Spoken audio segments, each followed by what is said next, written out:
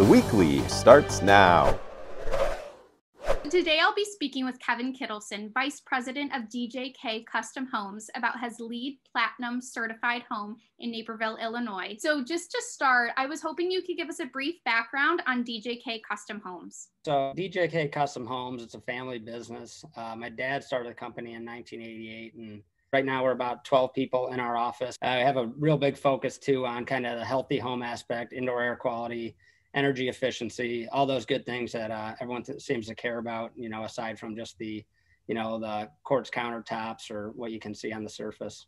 Could you provide us with an overview about your LEED Platinum certified model home in Naperville and maybe tell us any of those standout healthy features? Our Naperville model home is kind of our flagship model home. It's centrally located, within walking distance, all the restaurants, amenities, Riverwalk, everything that Naperville has to offer. So as far as the LEED aspect, it starts there. One of the primary things of LEED is transportation and kind of, limiting the use of cars and, transportation like that, making things more walkable.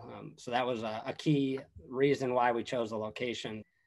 So moving on from transportation, I think, everything else that winds up in the home, from energy efficiency, water efficiency, indoor air quality, and, even from the materials that we're using in the home, the materials we're sourcing for the framing of the home, for the exterior facade, kind of always thinking ahead and kind of making considerations for those to fit within our whole, grand scheme of things and meeting the LEED Platinum certification on the home. On the exterior home is really a blend of hardy board, metal siding, and then also Montana ghostwood siding, which is a sustainably sourced wood product that's mainly from existing standing dead trees. And then it's circle sawn to give that kind of rustic effect. And then we custom stained all that wood on site. But then the actual envelope of the home, every home we build, we always do rigid foam insulation on the exterior.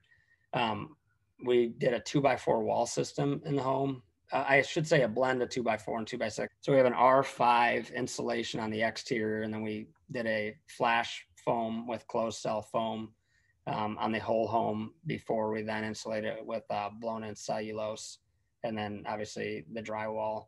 And then we use a product by Knauf that's called Eco Seal throughout the home as well, at the bottom plate to floor, double top plate, where there's gaps in the sheeting on the exterior of the home. This home in particular, with the solar array on the home, got a HERS score of 5. This is what we like to refer to as our wine down room. You'll see we have the decor wine taps and wine refrigerators right there. This is, different from your typical, dining room and study that you might find in an older home. And we've really used this space to, create an area within the home that not many homes have. That's kind of a wow factor when people walk in. And yeah, so that front door you're seeing, that's a Glenview door. It's a custom door company that we work with, do really nice front entry doors. So here you're going to be looking at kind of, the open floor plan concept we have going on inside the home. You'll notice kind of that industrial inspired theme with the exposed steel beams in the ceiling. Like when all the lights are off, that whole sink actually glows. It was custom fabricated. Yeah, we're always custom fabricating different things and kind of putting a personalized spin into each home we build. So all the appliances that we supplied in the model were all supplied by Decor. So everyone is still looking for that, nice, massive cooking space, nice, massive range, kind of a statement range, statement hood. All the countertops throughout the home are quartz as well. If you'll see, we used a mix of painted cabinets and stained cabinets. We did a one door style along the perimeter with a flat panel inset door style on the island to kind of switch things up a little bit, get that modern industrial feel going with the black hardware as well. And you might see that space behind the refrigerator. The refrigerator is concealed behind those knotty alder doors there, but on that wall, what you're seeing there behind the refrigerator is what we like to refer to as our planning center, kind of a space to do daily bills, hide the clutter away from, the main area of your house. And on that wall, you'll notice that's all reclaimed Chicago common brick off the old house that was on the property prior to our construction. So I always try to find items that are not only sustainable, but that also tell a story. So also what you can't see here, but behind the wall is an important piece of where we start with, sustainable sourcing, using all SFI certified lumber where we can when building.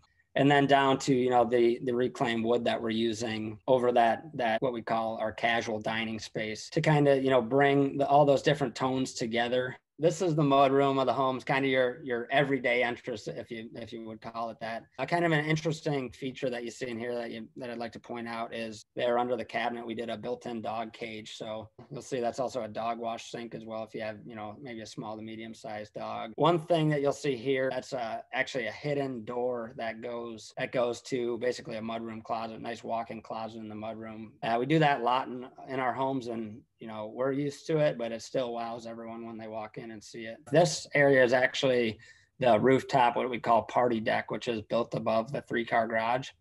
Got a small indoor area there with a garage door, opens up to, a little bar space, some seating, nice space. You're way above everything.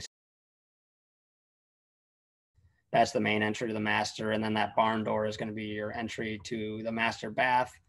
And then outside that, the single hung window that you see there, that is kind of like a little coffee deck, and there's a Pella door right around the corner that takes you out there. Yeah, so that's the master bath and master closet. You'll see obviously freestanding tub with the quartz around that whole area. That's kind of popular. Yeah, so there's the master closet with all our custom built laminate shelving inside there, and then the quartz countertop. That door that you see in the master closet, that then brings you to the office space. So it's kind of a hidden little corridor that we created to take you from the master to the office space, which could also take you to the garage as well. Pretty simple, but nice usable laundry space, nice folding area. We do get a lot of people requesting second floor laundry rooms, probably 3/4 of the home. So we do the laundry room on the same floor as the bedrooms. So in the basement, when we started planning out things, we kind of wanted to go after that speakeasy theme. You'll see it kind of with the velour couches, use of different metals like that fireplace wall. That's all hot rolled raw steel.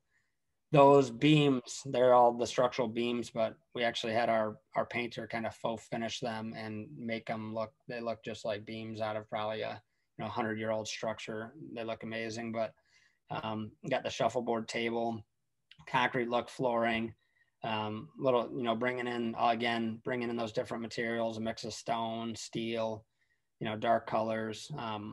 We always like to kind of create a unique space under the stairs.